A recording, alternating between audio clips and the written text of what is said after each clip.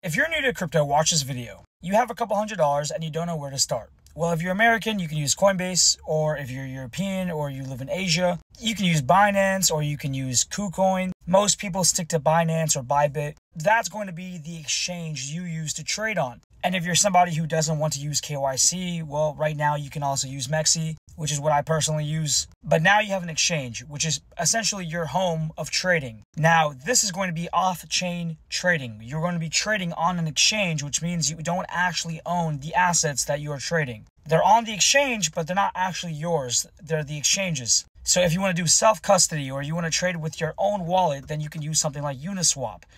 This is a decentralized exchange, but you have to use MetaMask, which is the wallet. If you want to hold something on Solana, you have to use Phantom.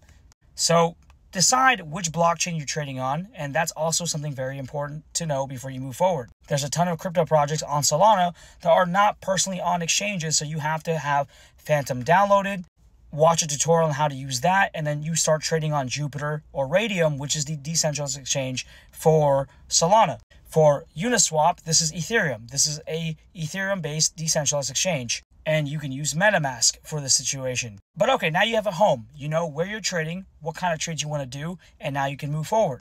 You now have to deposit money. So you can use Coinbase, Binance, KuCoin, Mexi for exchanges, centralized exchanges, then decentralized exchanges like Uniswap or Jupiter or Radium or anything that's not related to exchanges. That's where you can also send money to your Phantom wallet or your MetaMask wallet. These are your homes for trading. The external exchanges is where you will actually trade. Now, it's quite simple. Find a crypto you like, figure out whether it's something you want to buy, and go and start trading.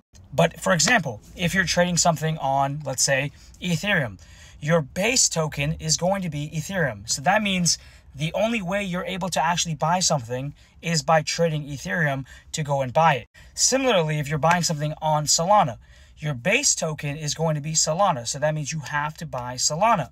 Now, other layer ones like Phantom or Avalanche, they also have their own ecosystem as well. There's hundreds of thousands of cryptocurrencies that you can go and trade and find.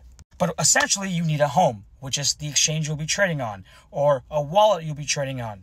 If you're somebody who wants to stay safe, then stick to the centralized exchanges, but don't expect insane returns on any of these projects more than maybe a couple, like 2 or 3x at best short term.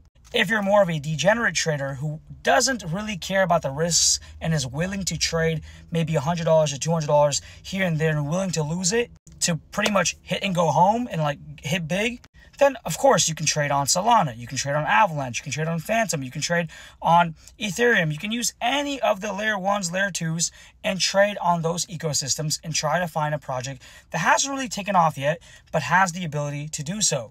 Obviously, if you're doing on-chain trading and you're trading on Ethereum or Solana or Avalanche, you have a much higher chance of finding something that just came out maybe a couple months ago or maybe a couple weeks ago, maybe yesterday, and finding something that can go up in a very short amount of time that will give you way more return than any other project on any of these centralized exchanges like Coinbase, Binance, KuCoin, Mexi. But essentially, there's going to be way more risks here versus risk here.